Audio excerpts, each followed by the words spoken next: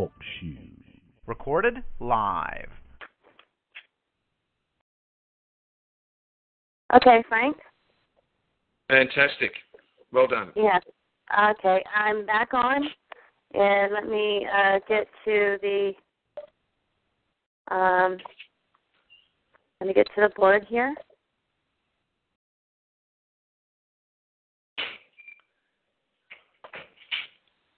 And make sure that we're starting. They should have me back on now as host. I am on as host. And, okay, I'm going to have to get up here.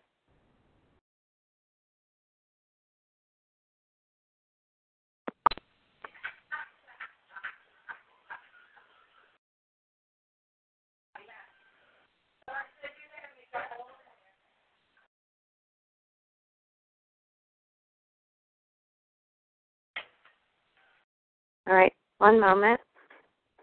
Okay. Frank, if you want to, we may have some new folks on. If you want to just go through a little bit of a background while I'm checking this out, that would be great. Okay, so we're recording. We're ready to go?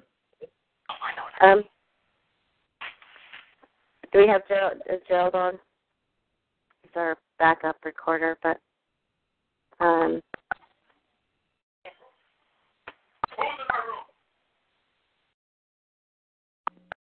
Gerald, do we have you on?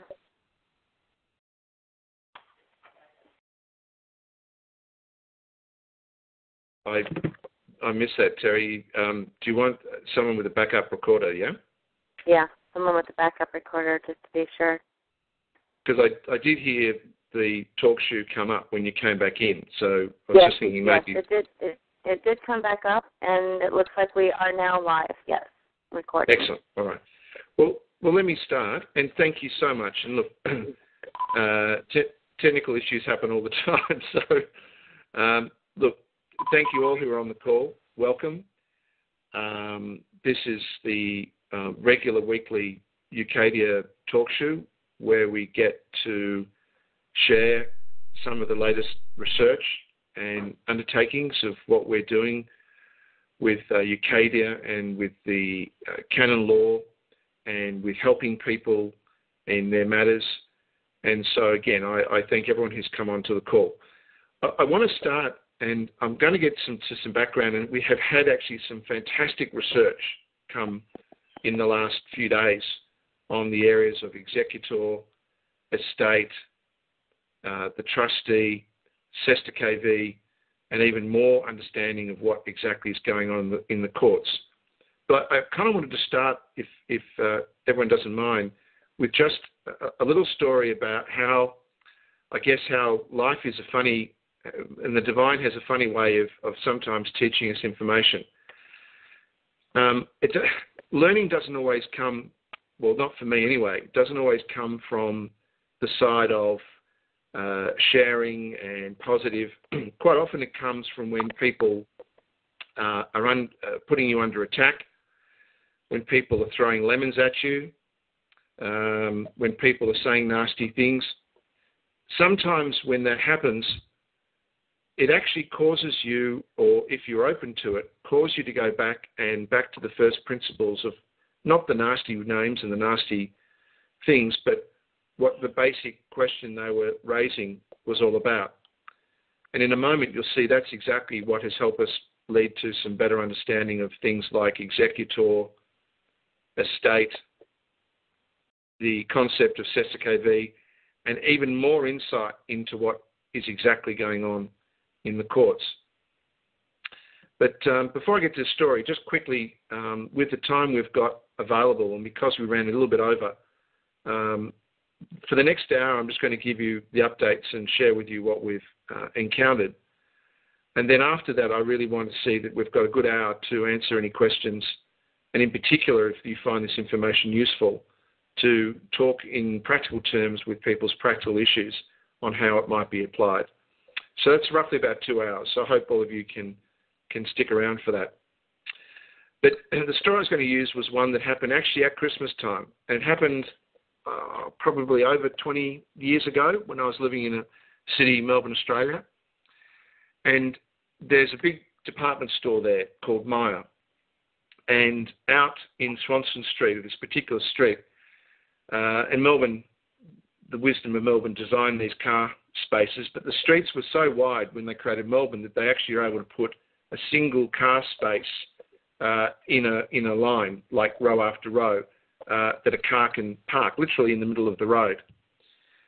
So what happens is that you can go from either side and park into this parking space. So you can imagine at Christmas time, people are going after parking spaces like their life depended on it. And being as I was at that age, I think it was even more than 20 years ago, looking to get Christmas presents and go to Myer, I saw a parking space. Now, as I drove in, someone else drove in from the other side, so that literally half my car was in and half their car was in from either side. Because of the way we had stopped and he wasn't going to move and I wasn't going to move, we basically stopped one line of traffic from either end of the road. And because it was Christmas time, this traffic kept building up and building up and building up. And I think I was there for, well, it seemed like I was there for an hour, but I think I was probably only there for a few minutes. But in that time, we basically stopped traffic. And after this seeming eternity, he actually got out of the car. And I thought, well, this guy, and he was big, he was not a small fellow, I thought he was going to get out and basically come across and threaten me or hit me. But he got out of the car, he came to my window, and I didn't get out. I finally got out when he got to the car, and my adrenaline's running. And instead of him throwing some punch at me or threatening me, he said, "This is crazy. Let's toss for it." So toss in Australia means just throw a coin and whoever wins, whoever wins. And I thought, instantly I thought, this is crazy. But then I said yes. I mean, it seemed to me a moment of logic in a moment of basically two men lining up to hit each other. Well, I actually lost the toss. I lost the coin. I said heads, and I think it clearly came up tails. So I backed down. I shook his hand, got in the car. People are tooting their horns. Everyone's angry. And then I drove off.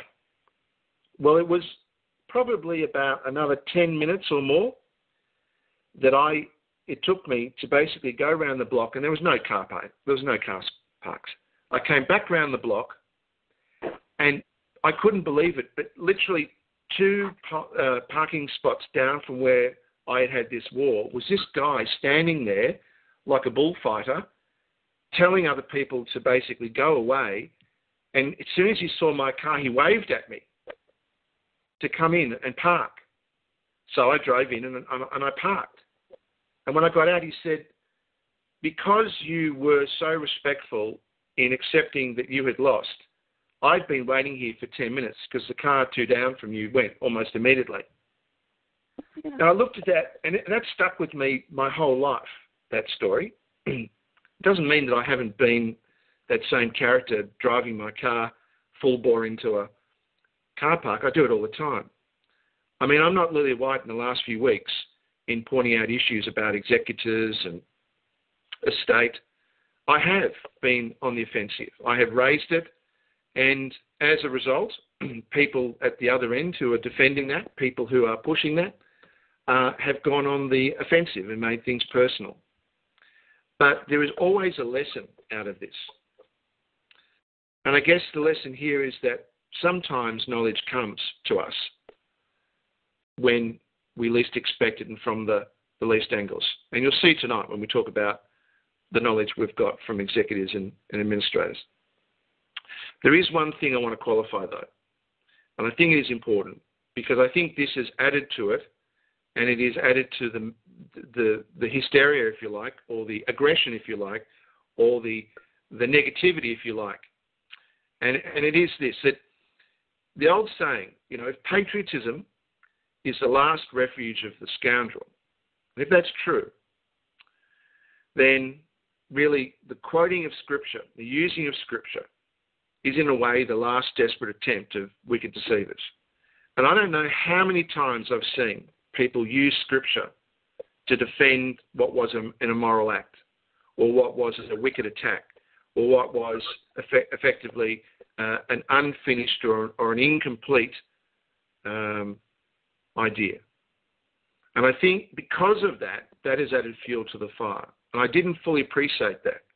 That when I was raising issues about executors, what ended up happening was that instead of it being an argument of ideas, the merit of ideas, it became, without me realizing it, a battle of good and evil. Well, it's easy to claim that these things are evil or that I'm working for Satan. It's easy to take my family history and say that he is a Jesuit or he supports the Roman cult. But it only works if people suspend their belief, switch off logic, switch off being rational, and forget basic things that I have already shared with you, like one evil.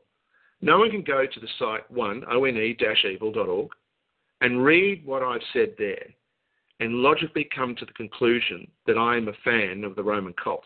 I mean, it's absurd.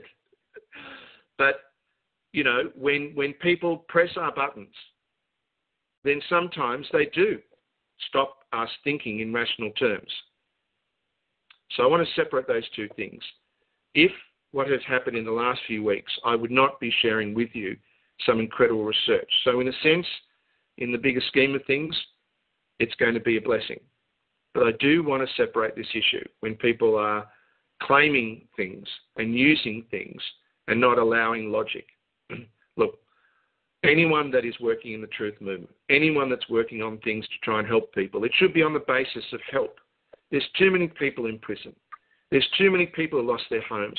There's too many people right now who are freezing literally to death that need help. So with that in mind, I don't care about bruised egos. I don't care about being offended. And I ultimately don't really care what people think of me. But I do care when good people are sent down the wrong path or are confused or are deceived in the process. That is what concerns me. Not me. What concerns me is what people need. And right now they need clarity. They need logic. They need reasons to understand what's going on. Okay, well, that's enough of a stump speech. Let's get right into it. Now, I'm going to refer to some pages on One Heaven, ONE-Heaven, that updates some of the information that has come as a result of what research we've done.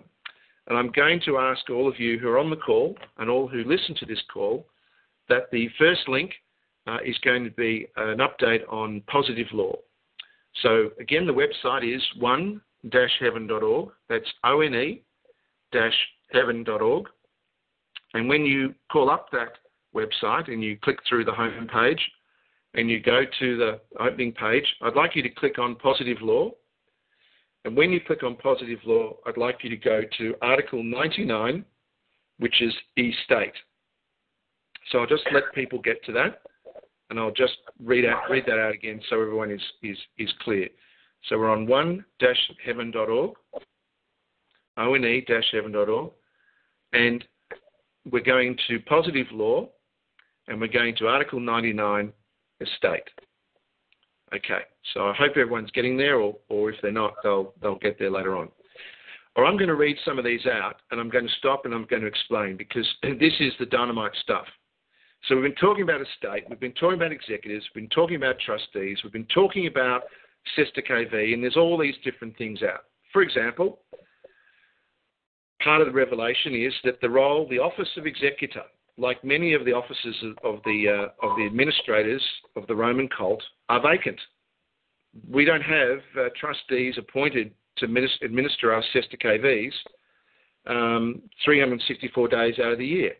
Well, that's actually a really important piece of knowledge, and I thank the people who pioneered the executor letter for that knowledge. Extremely important to know that.